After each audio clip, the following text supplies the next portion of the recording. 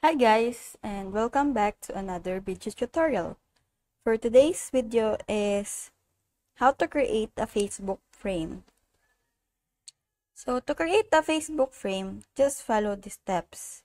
Now go to Facebook camera effects page and visit the Facebook camera effects page at now we're going to web browser, and here you can see facebook.com/frame/manage.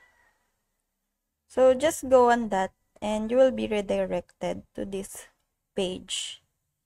Now next is create a frame. So this is the usual thing to do.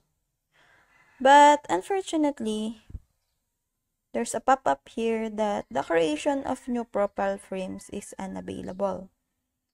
So Facebook are now limiting the ability to create profile frames to organizations that are included in one of the information centers.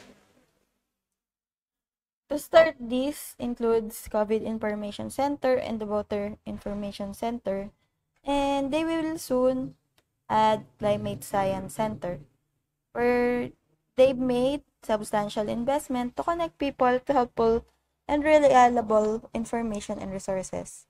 So, they believe that this approach will help people continue to express their support around important issues like reliable health informations, voting, and climate change. So, right now, we don't have the access to Facebook camera effects, which making and creating a frame.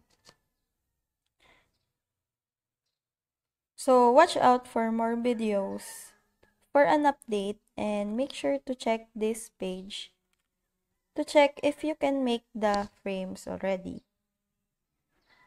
So that's it. I hope that this video helps.